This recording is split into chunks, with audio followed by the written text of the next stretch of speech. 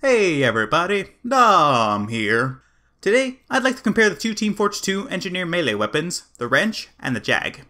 The general consensus is that the jag is superior to the default wrench. Today, I'm going to do some tests to determine if this is true. Let's start by comparing the stats of the two weapons. The wrench is a stock weapon, so it doesn't have any stats. The jag has 5 lines of stats. The positive stats read, construction hit speed boost increased by 30%, plus 15% faster firing speed. The negative stats read, 20% slower repair rate, minus 25% damage penalty, minus 33% damage penalty versus buildings. These stats can be divided into 4 categories. The changes made to construction speed, the changes made to building repair speed, the changes made to damaging players, and the changes made to damaging buildings. The construction bonus and the faster firing increase the benefits of hitting buildings during construction and redeployment. For those unaware, hitting a building during construction or redeployment with an engineer melee weapon speeds up the process slightly. Multiple hits increase the benefit.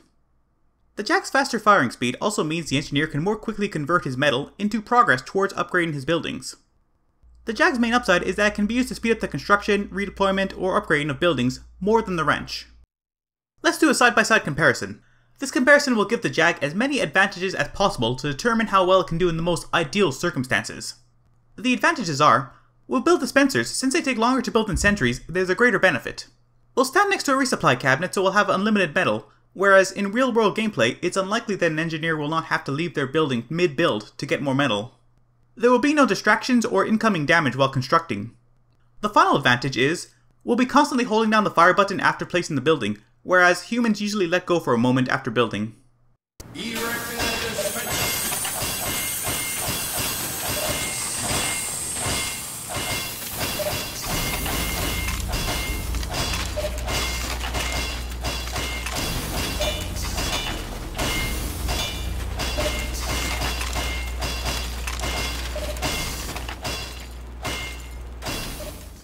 Counting the frames on the 60 frames per second recording, the difference between the two dispensers being built was 146 frames.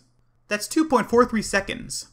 In the most ideal situation, this is the maximum possible benefit the jag can give when building a building from start to finish. For the entire process, the wrench took 1,306 frames, or 21.77 seconds, whereas the jag took 1,160 frames, or 19.33 seconds. This means that overall, the wrench was 12.59% slower. This has been a test between dispensers being built. When engineers are in a hurry to build a building, the building they want to quickly construct is usually a sentry gun. Let's do the test again, but for sentry guns.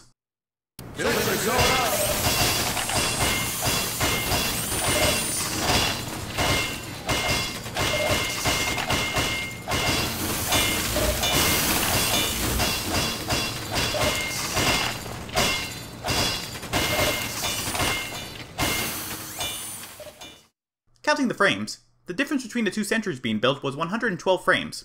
That's 1.87 seconds. For the entire process, the wrench took 1,063 frames, or 17.72 seconds, whereas the jag took 951 frames, or 15.85 seconds. This means that overall, the wrench was 11.78% slower. The jag's faster firing speed and lower repair rate change the rate at which buildings can be healed. The jag heals 81 points of damage to buildings per hit. Its attack interval is 0.68 seconds. This means the jag can heal 119.12 damage per second. The wrench heals 102 points of damage to buildings per hit. Its attack interval is 0.8 seconds. This means the wrench heals 127.5 damage per second. Despite the difference in how fast each weapon converts metal into building health, both weapons heal buildings in the same number of hits most of the time. Level 1 buildings have 150 health, so to repair them from 1 health to full health, both weapons require 2 hits. Level 2 buildings have 180 health, so to repair them from 1 health to full health, both weapons require 2 hits. Again. Level 3 buildings have 216 health, so to repair them from 1 health to full health, both weapons require 3 hits. The only building that requires more hits to repair is the mini sentry. It has 100 health, so the wrench fully repairs it in 1 hit, whereas the jag fully repairs it in 2 hits. Because buildings have these set values of health, and the jag has a faster firing speed, it will usually heal buildings faster than the wrench. The faster firing speed and the damage penalty means the jag performs differently versus enemies. The wrench deals 65 damage and 195 crit damage. The jag deals 49 damage and 146 crit damage. The lower crit damage means the jag can't kill a pyro or a demo man with a single critical hit like the wrench can. Additionally, Instead of killing the 125 health classes in 2 regular hits, it takes 3 hits to kill a scout, engineer, sniper, or spy. In terms of damage output over time, the wrench has a fire rate of 0.8 seconds, and the jag has a fire rate of 0.68 seconds. This means the wrench deals 81.25 damage per second, and the jag deals 72.06 damage per second. The wrench deals 12.76% more damage per second. These numbers don't factor in random critical hits. Melee weapons have a 15 to 60% chance to randomly crit, so a significant amount of their damage is due to random crits. The faster firing speed, the damage penalty, and the damage penalty versus buildings means the jag performs differently while damaging buildings. At first, it's a bit perplexing that an engineer melee weapon would have the downside of damage to buildings. Engineers almost never destroy engineer buildings, especially with their melee weapons. The thing is, the spy zapper is also considered a building. Therein lies the real reason for this downside. Zappers are buildings with 100 health. Due to the 2 damage penalties, the jag deals 43 damage per hit to zappers. This means it takes 3 hits to destroy a zapper. The wrench deals 65 damage to zappers, so it can destroy them in 2 hits. Let's do another comparison. The jag also has a faster firing speed, so maybe the difference in time it takes to destroy a zapper isn't that huge.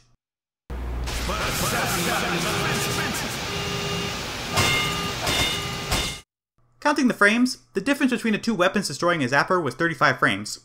That's 0.58 seconds. From start to finish, the wrench took 60 frames, or 1 second, whereas the jag took 95 frames, or 1.58 seconds. This means that overall the jag was 58.33% slower. Unlike the damage versus players, zappers are one singular thing with a fixed health amount and aren't affected by random crits. With that in mind, it'll always take the jag 3 hits and the exact same amount of time to destroy them. So, calculating damage per second doesn't make sense here. With all 4 categories covered, it's time to interpret the data and try to determine if the jag is really superior to the wrench. The construction, redeployment, and building speed benefits are lackluster.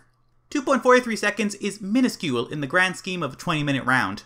How many times does an engineer's building need to be destroyed in order to make it worth it?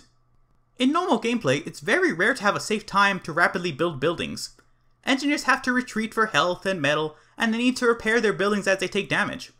Spies are a walk and talk and high priority distraction. It's extremely rare that an engineer will ever get the maximum benefit of the jag. Maybe if an engineer's buildings are constantly getting destroyed over and over, it'll be worth it to use the jag. If someone has a gameplay style where they focus entirely on quickly deploying sentries in out-of-sight corners, and they treat the sentries as disposable, then the jag becomes a preferable melee for them. The jag's differences to repairing buildings are hardly noticeable. Technically, it heals buildings slower over time, but since buildings are almost always healed to full in the same amount of hits, and the jag hits faster, it has a slight edge. The jag performs worse if buildings are taking damage as the engineer is healing them. If the situation arises where an engineer must out-heal damage to keep the building alive, the jag falls short. The damage versus players downside the weapon has isn't as harsh as it seems. Engineers rarely engage in melee combat in regular gameplay. The downside can be negated by using a primary or secondary to deal damage instead. The most likely situation where the damage penalty impacts gameplay is versus a surprise spy and having to hit them an additional time. The jag having to hit zappers an additional time is a deal breaker. If an engineer has their teleporter, dispenser, and sentry in close proximity, and a spy zaps all 3 buildings, having to hit each of them a 3rd time can easily mean the difference between them surviving or being destroyed. Taking everything into consideration, in my opinion, the jag's benefits do not outweigh its downsides, and so the weapon isn't superior to the wrench. That does not mean the weapon doesn't have its uses. Engineers can use it on their first life when playing defense to quickly build buildings before the round starts. All the jag's downsides are negated when there's no distractions, no enemies to fight, and no way for the engineer or their buildings to take damage. Additionally, players who are accustomed to the jag and have their entire playstyle focused on maximizing the jag's upsides can probably do well with it. Overall, the 2 weapons are so close to each other that a player's skillfulness will be way more important than what melee weapon they decide to equip. And that was the video. Thanks for watching. Tell me what you think in the comments. Au revoir.